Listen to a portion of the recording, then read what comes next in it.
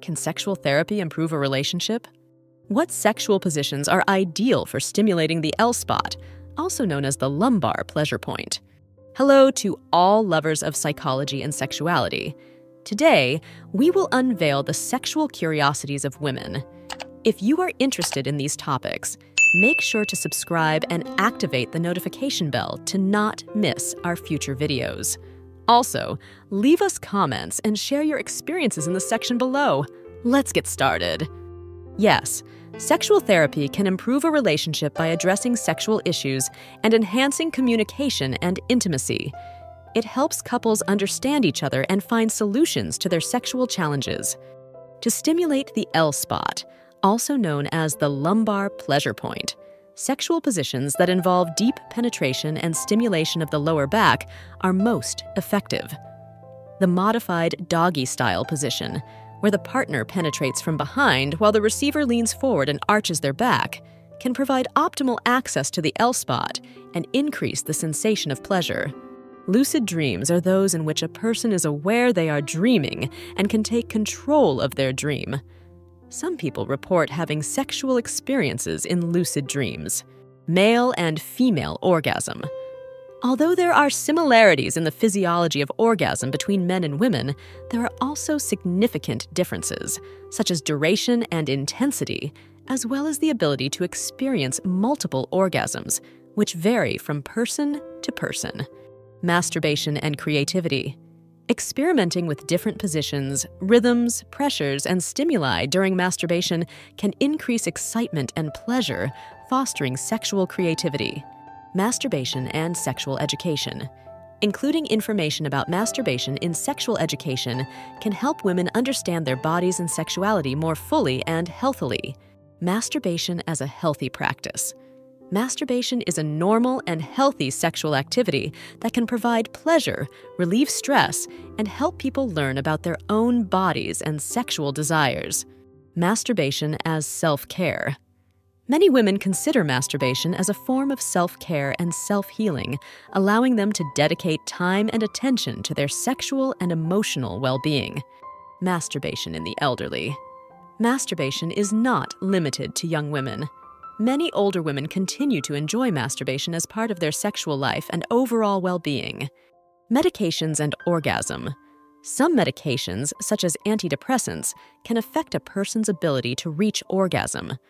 This is a known side effect of certain medications. In Latin American countries like Mexico and Argentina, fairs and community events on sexual and reproductive health are held, offering counseling services, HIV testing, and distribution of contraceptives free of charge. Modern interpretations. Over time, the Kama Sutra has been subject to modern reinterpretations and adaptations that have made it more accessible and relevant to contemporary audiences, demonstrating its ability to evolve with the times. Myths about masturbation. Throughout history, female masturbation has been surrounded by taboos and myths, such as the fear that it causes health problems or affects virginity, which have been discredited by science. Myths and stereotypes. Open relationships are often surrounded by myths and stereotypes, such as the idea that they are unstable or less meaningful than monogamous relationships, which is not always true. Navel fetishism. Some individuals find sexual arousal towards navels, either admiring the aesthetic appearance of a partner's navel or engaging in erotic activities involving navel stimulation. Non-genital foreplay. Foreplay doesn't have to focus exclusively on the genitals. Stimulating other erogenous zones of the body, such as the neck, breasts, thighs, and ears, can be equally pleasurable and exciting. Object trapping fetishism. Some people experience sexual arousal from being trapped in objects such as tight clothing, furniture, or even confined spaces. Onset age. Premature ejaculation typically begins in adolescence or early adulthood, but it can persist throughout life if not properly treated. Orgasm and aging. Although sexual response may change with age, many older individuals continue to enjoy an active sex life and satisfying orgasms. Orgasm without ejaculation. Similar to women, men can experience orgasms without ejaculation, an experience known as dry orgasm. This can occur for various reasons, such as practicing semen retention. Origin of fetishes. Fetishes can develop from early experiences, emotional associations, cultural influences, or simply sexual arousal towards a particular object. Oxytocin and emotional bonding. Oxytocin, known as the love hormone or cuddle hormone, is released during sex and orgasm. It plays a crucial role in the emotional bond between partners. Pain shouldn't be ignored. While some initial discomfort during anal sex is common, persistent pain can be a sign that something is wrong. Pain should not be ignored, and open communication is key. Paresis, also known as shy bladder syndrome, is a condition in which a person has difficulty urinating in public situations or with others present. It can be a challenge in shared bathrooms or relationships where intimacy is a factor. Penis size. There is a wide variety in the size of male genital organs. Although the average is usually around 13 to 15 centimeters when erect, sizes vary significantly. Having a larger penis does not necessarily guarantee greater sexual pleasure for the partner, as satisfaction depends on other factors such as technique and communication.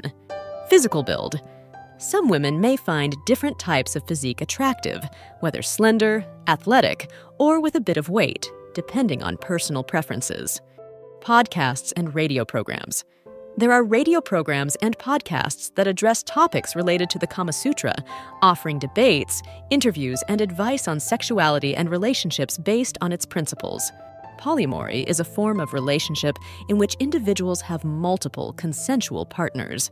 It can be an option for those who wish to explore intimate relationships with several people simultaneously. Pornography and freedom of speech.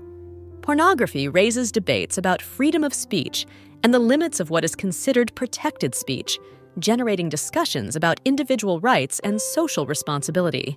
Positions for exploring new sensations. Exploring new sexual positions can be exciting and rewarding for many women, as it allows them to discover new ways of pleasure and enjoyment with their partner. Postpartum secondary anorgasmia. After childbirth, some women experience secondary anorgasmia due to hormonal changes, fatigue, stress, or concerns related to motherhood. Power and submission fantasies. Many people have sexual fantasies involving power and submission roles, where they enjoy assuming control or being controlled in the bedroom. These fantasies can range from soft scenarios to more intense BDSM practices. Prevention and lifestyle. Maintaining a healthy lifestyle, including a balanced diet, regular exercise, avoiding smoking, and excessive alcohol consumption can help prevent erectile dysfunction and promote overall sexual health. Human sexuality is a fascinating and diverse field that never ceases to amaze us. Sexual curiosities unveil the wonderful complexity of the human experience in the intimate realm. As we explore and understand these facts, it is crucial to remember that each individual is unique in their sexual experience. Respecting and communicating with your partner are the keys to a satisfying and healthy sexual life. Sexual education and understanding are essential tools for fully embracing our sexuality.